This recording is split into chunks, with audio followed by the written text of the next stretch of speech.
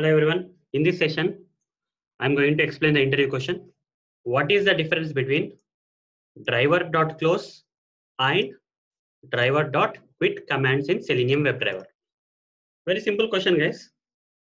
So we can answer something like this. Driver.close will close the currently focused window. Only one window it will close. Okay. Only one window it will close. Driver.close will only close the one window. Even though multiple windows are opened, okay, while you are executing the automation scripts, your automation scripts may open more than one windows.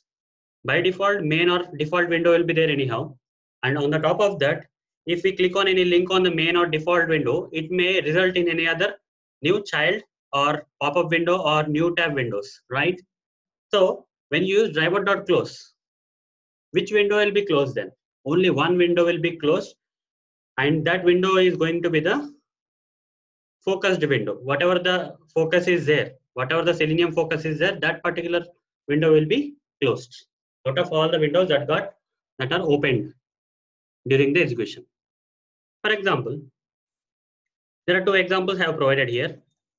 Let's go to the first example. If the current focus is on the main window, if there are multiple windows opened during your Selenium execution, and the current focus is on the main window, okay, on main window.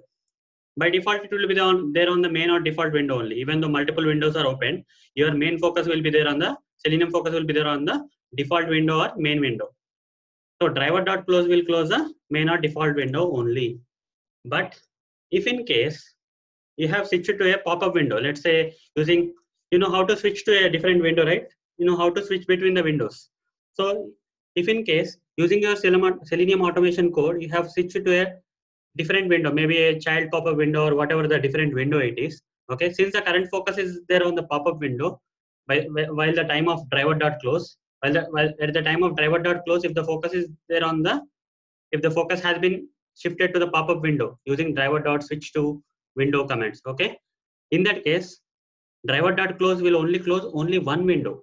That window is going to be the child focused window. Okay, whatever the window that is in focus, that window will be closed.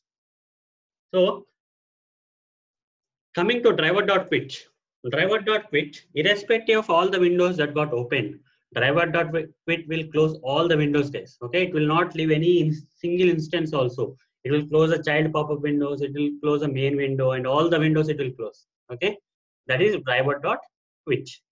Driver.close only will close only one window out of all the windows that got opened. That too, the current focus window will be closed, whereas driver.quit will close all the windows, irrespective of whether that is in focus or out of focus. Okay, all the windows that are currently opened in the while executing the Selenium automation code will be closed automatically during driver.quit command execution.